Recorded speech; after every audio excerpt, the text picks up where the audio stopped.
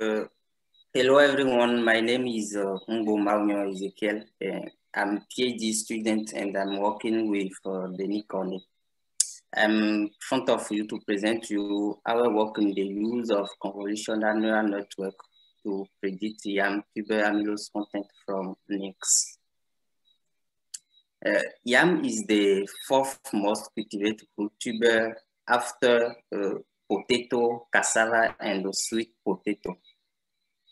It's cultivated in intertropical zone, particularly in West Africa. He represents like that the staple food for more than 60 million people. He mostly consumed boiled and pound. He may be accompanied by fish and other one. So many programs of breeding was acquired to improve the quality, the quantity of the yam in order to respond to the demand of consumer. But the variety that they create not to respond to the quality is not accepted by the consumer. This shows the importance to improve not only the quantity, the yield, but also the quality of yam. So when we are talking about the quality of the yam, we must take into account its chemical composition. And the principal composition of yam is starchy in the frame of dry matter. This starchy is composed by amylose and amylopectin. And many authors report that the ratio of amylose to amylopectin affect the starch viscosity, and one of the functional property of the yam product, which is friability. All of us know that NIS is one of the tools that we use today to predict the tuber quality. But use NIS to predict the amylose content is very difficult for root, tuber, and banana. Maybe because the molecular structure of amylose is mostly constituted with CH bond. And we know that many wavelengths are involved when we are talking about amylose molecular, but all of them are not known. And then two authors try to predict the amylose content using NICs with the reference method partial least square for yam, but they were not succeed. What we can know with about PLS, all of us know that PLS is linear. He act like PCA. So by reducing the dimension of the component, we are reducing the information. In PLS also, we just have the possibility to use one pre-treatment combination. This is optimal, but it occurs the loss of information also. For PLS also, he is more sensitive to the outlier, especially spectral one. Sometimes we have to suppress the outlier one. Then we take into account accretion distance or Mahugnon without knowing if this is related to the right information or not. So all that is the risk of loss of information. Recently, artificial intelligence, particularly deep learning, is one of the fields on which we implement the method to calibrate NICs measurement. For the model that are designed in this field, they instill to the model how to manage the overfitting. So this shows that noise is also information. So the outlier data we suppress in PLS can be used, will be useful for us to to the model how to learn to do not learn in the noise information. So to be sure of the performance of the model, we make also the data augmentation. These not harm the performance of the algorithm. So this ensures that all combination of pre-treatment are useful. We don't need to make the choice between them. One of the methods of deep learning is the convolutional neural network. Its particularity that is that he acts like a super pre-treatment. Like we are seeing here, we have the raw spectra. When we apply the pre-treatment Savinsky-Golay first derivative, we are seeing how he make the transformation of the spectra. Now we can see when we apply also the convolutional pre-processing, he make the similar feature. So this shows the performance of convolutional neural network to act like this super pre-treatment.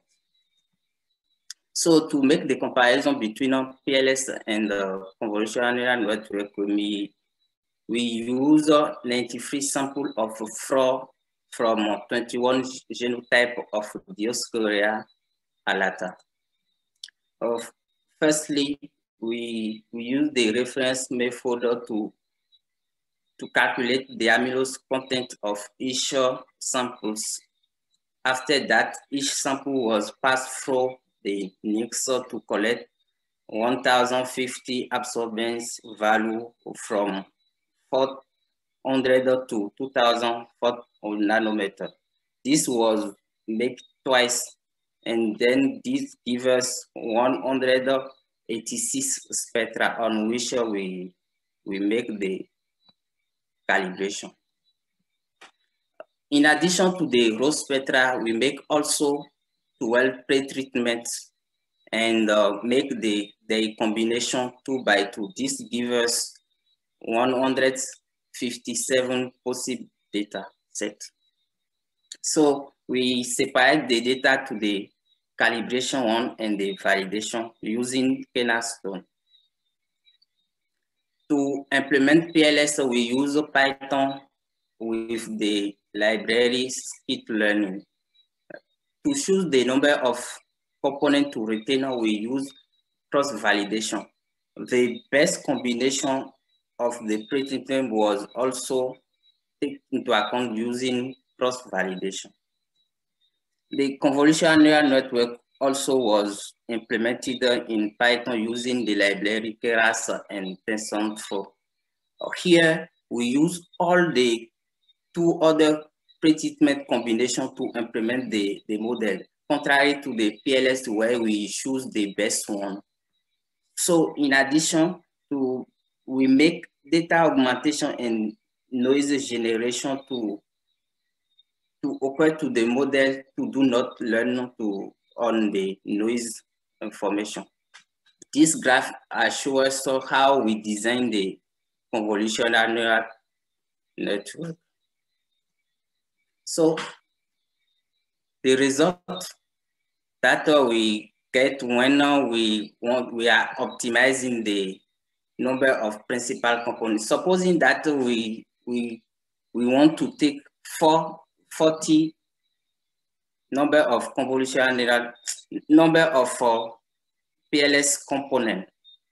When we make the optimization, we are seeing that this, when we take, for example, 9 number of component here, this minimizes the mean square error. But when we use all the 41, this increase and go through. So the optimization helps us to choose the number of components that minimize the mean square error. We make the same thing to choose the best pre-treatment combination, which minimizes also the mean square error. Here we have the raw spectra when we don't apply any pre-treatment. Now, when we apply firstly Gaussian 1, this is the feature. When we apply the second, like Savinsky-Golay 4, we are seeing that this reduces the mean square error. So where we have the color is very green, show us the best combination that we may use to make the calibration with PLS. So we compare the result that we get with PLS and convolutional neural network on the validation step. So we choose between all the pre-treatment combination which are the best one. So we choose the Gaussian 1 and the Savinsky-Golay 4 to make the calibration with PS. Result assures the coefficient of determination, assures the capacity of CNN to outperform PLS. So the ratio of performance to determination of CNN, which is greater than 3, is given us also the robustness of CNN compared to the PLS.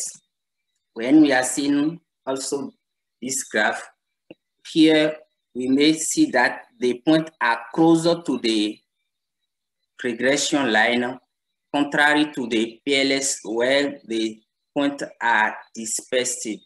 This is shows also the performance of CNN to make the best calibration and reduce the error and give us the best accuracy compared to the PLS. So in perspective, we want to make another external validation to be sure of the robustness of our model. So we will want to try also to be able to transfer the knowledge of this model to predict other composition of tuber or other one. So the method that we use to make the data augmentation, we want also to use other methods like variational autoencoder and conditional variational autoencoder. In perspective, we want also to have the possibility to make assembling models. So we want to use many models, not only the convolutional neural network, to make the calibration. All that in the objective to get the best accuracy to predict the composition of yam tuber and respond to the demand of the consumer. Thank you for your attention.